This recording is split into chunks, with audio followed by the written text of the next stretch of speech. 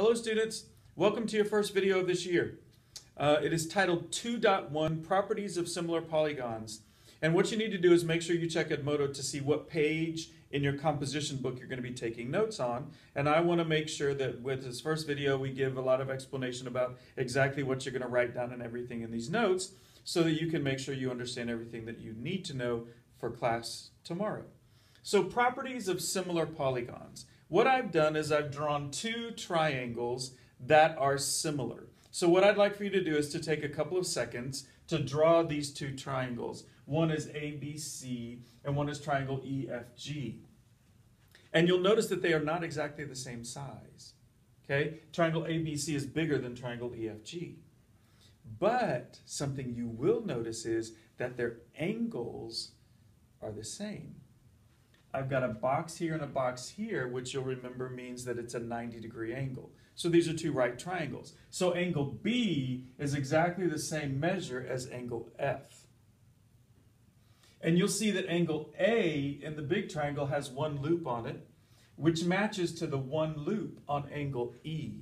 And that's important to know because that's how we know that those two angles are what we call corresponding. Corresponding angles are angles that have the exact same measurement, and we can identify them by the one loop. Now you'll notice down here that on our third angle, angle C and angle G, they both have two loops on them. That signifies that they are the same, but it also says that they're different than E and A. Okay? Two loops means that those two angles are corresponding so that they are exactly the same measurement, okay? Because here's something that you need to write down. Similar polygons. The definition of similar polygons is polygons that are the same shape but different sizes. And I'm going to put a semicolon, okay? Because there's more to write. The corresponding angles are congruent. And in parentheses, I'll put equal, because congruent means equal. And the corresponding sides are proportional.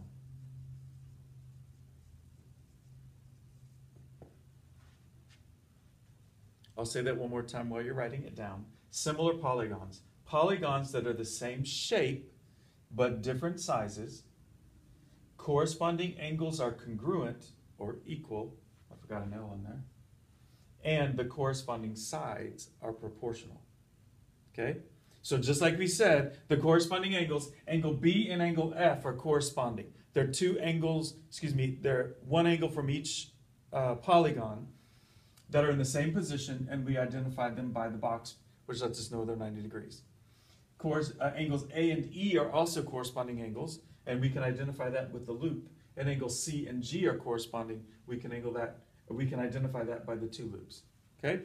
So it's important that you understand this definition, that they have corresponding angles that are congruent and corresponding sides that are proportional, because we're going to need that proportional part to find missing sides of similar polygons. So now I've got these exact same triangles that we used before for the definition, but I added some measurements for the lengths of the sides.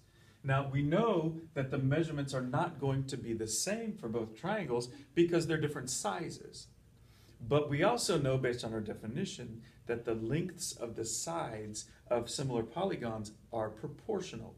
So we just have to set up a proportion to figure out what the missing side is. Now I'm given a side of 4 and 8 on one triangle. Now this empty side down here doesn't matter. And I'm given a side of 3 and y on the smaller triangle. So we need to set up a proportion that lets me know which sides are corresponding and helps me find the missing side, okay? So I'm going to start with the two sides that I know, the two corresponding sides that I know. Well, it looks like AB is corresponding to EF, so I can set that up as the first part of my proportion. So I'm going to put 4 over 3, because 4 is from the larger triangle and 3 is from the smaller triangle, okay? So I know that my larger triangle is on top and my smaller triangle is on the bottom. So the other side from the larger triangle is 8, and it corresponds to the missing side over here, which is y. So I would set up the proportion 4 over 3 equals 8 over y. And now you remember from last year and the year before how to solve a proportion, and that is by cross multiplying and dividing, okay? So I'm going to take the two that I can cross multiply, 8 times 3, which is 24, and divide it by the leftover number, which is 4. So I have 24, or 8 times 3 equals 24, divided by 4, which equals 6. So y equals 6. Another way to set that up would be cross multiply 3 times 8 equals 4 times y. 8 times 3 is 24 equals 4y. And we know from solving equations that if I know that 24 equals 4y, to get y by itself, I have to divide both sides by 4. And so this becomes 6 and equals y, so y equals 6. Again, because I'm writing it on the board, you should also be writing this in your composition book as notes. Now, ladies and gentlemen, I have two different similar polygons. These are trapezoids. So I have two trapezoids. One has a side length of 6 and a top length of 9. And over here I have one that has a bottom length of 3 and a side length of m. And I know they're proportional because I just told you they were. I know they're similar, so that means they're proportional. So I've got to figure out how do I find the missing side. This one's kind of weird because they're turned differently. So I've got this one that's sitting on its long base, and this one is sitting on its short base. We got to figure out which sides are corresponding, and I'm going to let those loops help me figure out. Okay, so I'm going to look at the ones first that have the sides that I know. The 9 goes between the 2 loops and the 2 loops. Okay, so on this trapezoid over here, do I have anything between the 2 loops and the 2 loops? Between the 2 loop and the 2 loop is a 3, so I can set up the proportion 9 over 3. Again, because this side is between the 2 angles that are the same, and this is between those 2 angles that are the same. And so that equals, and now I have to set up the rest of my proportion, 9 over 3 equals what? Well, the 6 is between the 1 loop and the 2 loop angles, so we need to find something between the 1 and the 2, and between the 1 and the 2 is the m. Okay? So the 6 is on the same trapezoid as the 9, so it goes on top, and m goes on the bottom. Does it matter? Absolutely it matters. Okay? The numbers from the same triangle have to be in the same position, either in the numerator or in the denominator, but they have to be together.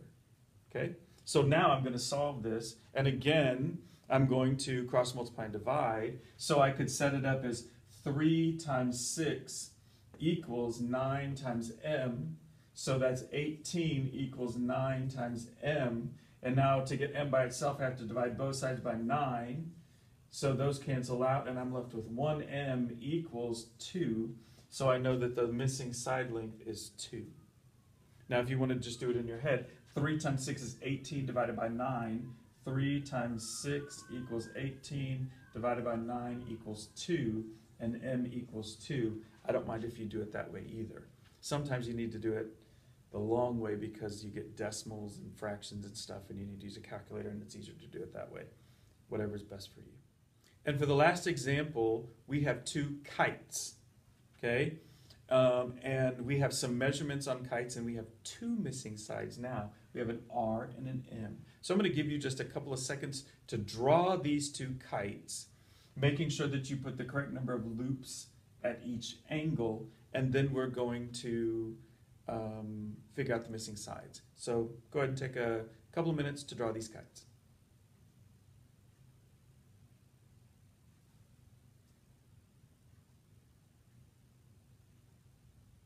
Okay, good. Maybe you had to pause it. Maybe you didn't. I don't know.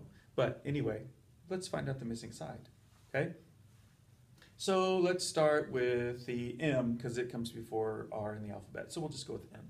Okay? So I notice that M is between the 1 and the 3 angle. 1 loop and 3 loops. Wait, hold on just a second.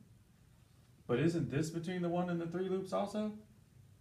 So if in the same kite I have between 1 and 3 loops is 12, then what is this between 1 and 3 loops? It also has to be 12 because it's on the same kite and it's between the same angles, and because we know that they're similar, then it has to be the same. So I'm just using clues in my pictures to figure out that M equals 12. Okay? So I can look at those, sometimes you can look at the same, but sometimes you can't. Now for R, we can't look at the same because the 8 is between 1 and 3 loops, but the R is between 1 and 2 loops. So we've got some differences there. So we've got to set up a proportion now. Okay? So let's look at the sides that we do know. Between 1 loop and 3 loops, we have 8, and between 1 loop and 3 loops, you have 12. So we're going to do 8 over 12 as our first part of the proportion. And we know that equals to R over 9, because R and 9 are the corresponding sides. So now I have 8 over 12 equals R over 9. So I need to solve this. Now I can cross multiply and divide. The first thing I can do is set it up so that 8 times 9 equals 12 times R, and 8 times 9 is 72, and equals 12R. Now to get R by itself, I have to divide both sides by 12, and so that's left with R, and 72 divided by 12, we remember from our math facts, equals 6. So R, the missing side, is 6. Now, if you want to do it the other way, you can just do 8 times 9 is 72 divided by 12, and that's where you get R equals 6 as well. Okay? Again, making sure to set up the proportion based on the clues that were given by the corresponding angles and the corresponding sides, and then once you have your proportion set up, you can find the correct answer. And now, here is the most important part of the video, and these are your practice problems. You've got 2 practice problems, so what I need you to do is to continue to do them on the same page as your notes, right under your notes, or if you need to go to the next page, you can go to the next page on your notes, but you need to write down these 2 problems and solve them. Number 1 is to just simply solve this proportion. What does R equal? Number 2 is to find the missing side W. So first you've got to set up the proportion, and then you have to solve for W. And so you're going to finish both of these problems, and then you're going to use your iPad camera to take a picture of the problems and submit it back to me through Edmodo, just like we talked about in class. Make sure that you take the picture of your practice problems as soon as you get finished with them, and then submit it back. Now, if you're confused, you can go back and watch the video again, if that will help you. If you've still got questions, you're welcome to email me, but whatever you do, take a picture. If you don't understand anything, take a picture and submit it so that I know that you actually watched the video and you tried. But I know you can write down something and solve these, okay?